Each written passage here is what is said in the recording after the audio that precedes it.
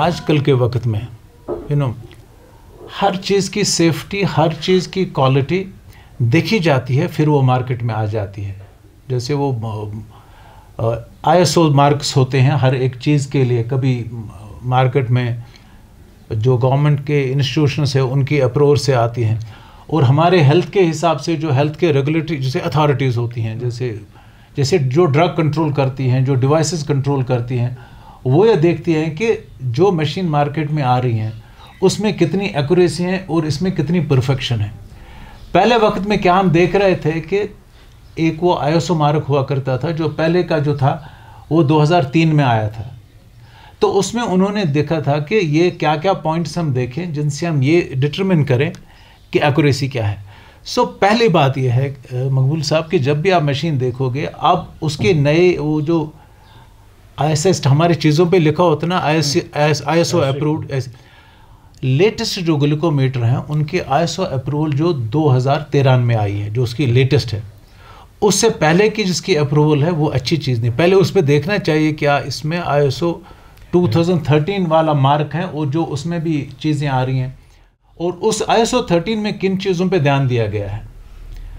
पहले ये ध्यान दिया गया है कि डिज़ाइन ठीक ठाक है, क्योंकि मैंने जैसे पता ना पहले वो मशीनें बहुत बड़ी होती थी, अब आहिस्ता आहिस्ता मिनीचर छोटी जो आप इस जेब में भी रख सकती है। इतनी वो जो उसमें पेन प्रिक करता है वो तो पेन की जैसे ऐसे होता है, जैसे मैंने रखा ऐसे रखा होता है, और जो स्ट्रिप की डब्बी होती है वो भी उसी जेब में एक डब्बी में जा सकती है। सो डिज़ाइन देखा जाता है, फिर सेफ्टी देखी जाती है कि इससे कोई नुकसान तो नहीं होगा, इसमें कोई ऐसी केमिकल तो नहीं है, कोई चीज़ तो नहीं है जिससे पेशेंट को या अटेंडेंट को, क्योंकि ये चीज़ तो हमें रिपीटेडली यूज़ करनी है। ब्लड शुगर तो एक बार नहीं देखनी है, कभी तो दिन में कई बार देखनी है या हफ्ते में 2-3 बार देखनी है। तो ये इस पे डिपेंड करना है कि what sort of a patient we are seeing. कोई पेशेंट ड्रग्स ले रहा है, हफ्ते में 1 बार शुगर कर रहा है, कोई तो इंसुलिन लेता है तो हफ्ते में 2-3 बार करता है, किसी को 2-3 बार इंसुलिन लेनी पड़ती है तो he has to do it many times. और किस किस्म की इंफॉर्मेशन जो वो बनाने वाला उसने सप्लाई की, क्या इसने वो डिटेल सप्लाई की है। अगर उस स्ट्रिप में जो केमिकल होता है उस पर भी सालों से तजुर्बे आते हैं, पिछले हाफ सेंचुरी से उस पर एक्सपेरिमेंट्स करते हैं, और हर साल हर दिहाई में उस पर भी new things have come to the four. पहले हम उसमें जो रिएक्शन हम इस्तेमाल करते थे उसमें कहते हैं हम GOD सिस्टम। GOD सिस्टम में एक बड़ी प्रॉब्लम थी, जो ऑक्सीजन होता था वो उसमें इंटरफेयर करता था। जैसे ऑक्सीजन कम हो, ऑक्सीजन ज़्यादा हो तो उसमें दिक्कत आ जाती थी। मगर अब जो नया सिस्टम बना है पिछले कई सालों से, उसको कहते हैं हम GDA system, GDH system. Glucose डाइहाइड्रोजिनेस एक वो एंजाइम होता है जिससे GDH वाला, तो जो स्ट्रिप्स उस मैकेनिज़्म से चलती हैं वो ज़्यादा एक्यूरेट हैं और उनमें ज़्यादा असर नहीं पड़ता है बाहर के चीज़ों का। सो जिन में ISO 2013 वाला हो और जिसमें GDH वाला वो स्ट्रिप हो, वो लिखा होता है उस पर, इसमें वो जो मैंने बताया ना जो इन्फॉर्मेशन ब्रोशर होता है उस पर ये सब चीज़ें लिखी हुई होती हैं कि नॉर्मली 10-15 मिलीग्राम का फ़र्क पड़ता है। जैसे अगर किसी का आप समझो 100 ब्लड शुगर है, कभी ये 105, 108 आ सकता है, कभी ये 90-95 आ सकता है। मगर ये नहीं कि 100 का 200 आ जाए या 200 का 80 आ जाए। कोई तकलीफ़ हो, जैसे किसी के बदन में खून कम हो, ज़्यादा हो, तो उससे कोई ब्लड शुगर पे असर तो नहीं पड़ेगा। किसी की बहन भाई का हीमोग्लोबिन कम है, एनीमिया हो गया है, 6-7 ब्लड शुगर हीमोग्लोबिन, अगर जब हम ब्लड शुगर देखते हैं तो कोई उस पर इंटरेस्ट नहीं पड़ता। दूसरा कोई भाई बहन सिगरेट पीता है तो उससे वो हीमोग्लोबिन कोई ज़्यादा बढ़ जाता है, 17-18, तो उससे उस मेजरमेंट पे कोई असर तो नहीं पड़ता है। Beautiful questions and there are answers for it. और वो मशीन पे लिखा होगा इस पे जो हीमोग्लोबिन है, हीमाटोक्रिट है, और मेडिसिन जो हैं जो डिफाइन, जैसे वो पैरास्टामॉल है, एंटी हाइपरटेंस मेडिसिन जो इंटरफेयर करती थे पिछली मशीनों में।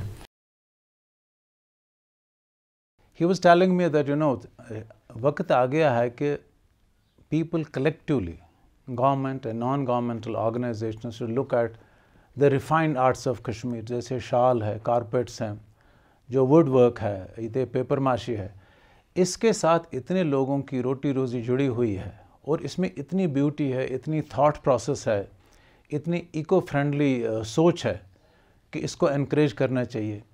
And I personally believe all of us as professionals, as important members of the society, should ensure not only that we encourage this art and we encourage these artisans. They need to be appreciated so that they don't vanish.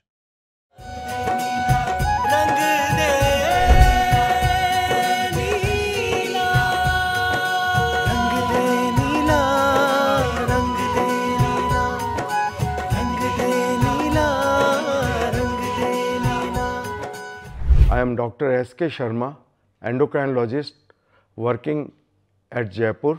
Dear friends, today I am going to discuss a very important topic, that is glucose vigilance. As we know, the burden of diabetes is very high in India. We have more than 77 million diabetic patients diagnosed in 2019. Pre-diabetics are very high, and the conversion from pre-diabetes to diabetes is again very rapid in India. In India, we have one person who is diabetic among 10 in the age group of 20 to 80 years. More than 1 million people are dying because of diabetes or its complications.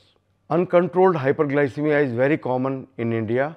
75% of our patients are having HbA1c which is higher than 7%, and we all know uncontrolled hyperglycemia leads to chronic complications of diabetes like retinopathy, nephropathy and neuropathy.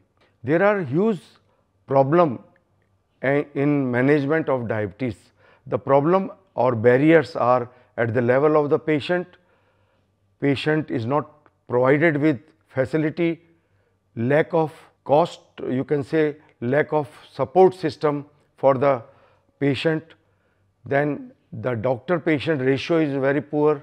Patient has to walk a long distance for getting a medical treatment, and we know that there are many other conditions which are occurring with diabetes like hypertension, dyslipidemia and obesity, which leads to further complications of diabetes. And we all know that once we are treating our diabetic patient, we are not only treating hyperglycemia but all these complications and risk factors for the development of cardiovascular disease. And there are many occasions where you see that patient is not controlled, and for that we need rapid and frequent monitoring of blood glucose, and here the role of glucose vigilance is there. We have glucometers which are rapidly testing blood glucose and informing patient that what are the level of glucose in the fasting state, in the postprandial state and during illness, and once the patient is changing their therapy or their behavior, then they have to monitor their blood glucose more frequently. So doctor has to explain the importance of self monitoring of blood glucose with the help of a good glucometer, that how frequently they should be monitoring it, when they should be monitoring it, like fasting, that is in the early morning, then postprandial after 2 hours of a meal and in between also, and whenever they are having any problem of hypoglycemia or sometime severe hyperglycemia which leads to polyuria, polyphagia and polydipsia. So they have to continuously monitor their blood glucose, and HMBG, self monitoring of blood glucose, is very commonly providing this facility to our patients. With help of SMBG, patient at his home can frequently monitor. He can see the response of meal, he can see the effect of exercise and effect of illness with the help of frequent monitoring. So at the time of diagnosis and at the time of starting therapy, patient should be advised about SMBG, how frequently he should be doing it, what are the different scenario where he need to look at blood glucose more frequently. There are few therapies which are producing more hypoglycemia, and their frequent monitoring is again required. If you cannot measure anything, you cannot improve it. That is an important message. So we have to monitor things more frequently, particularly in the management of diabetes, so that we can prevent the development of complication, and if complications are there, we can retard the progression of this complication.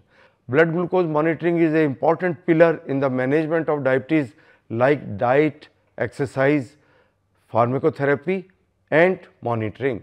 Screening is very important. We can take the help of glucometer with which can screen our large number of patients.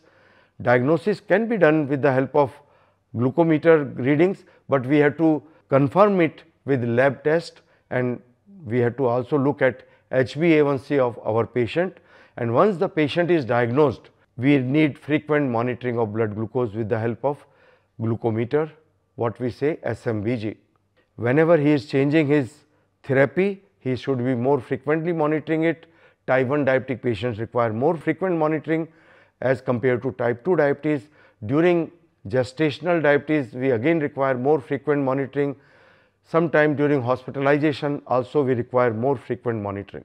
And then there are clear-cut studies which looked into the benefit of frequent monitoring, where the patient is telling reports to the doctor by teleconsultation, and doctor is changing the therapy, whether glucose lowering oral drugs or insulin doses, and it was seen that 0.8% reduction in HbA1c was obtained with frequent monitoring of blood glucose. So, dear friends, glucovigilance is important. We have to explain to the patient what are the importance of this glucose monitoring.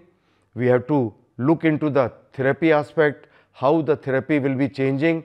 If the patient is type 1 diabetic and taking insulin and they are doing carbohydrate counting, then of course we will be changing the insulin doses according to the carbohydrate intake.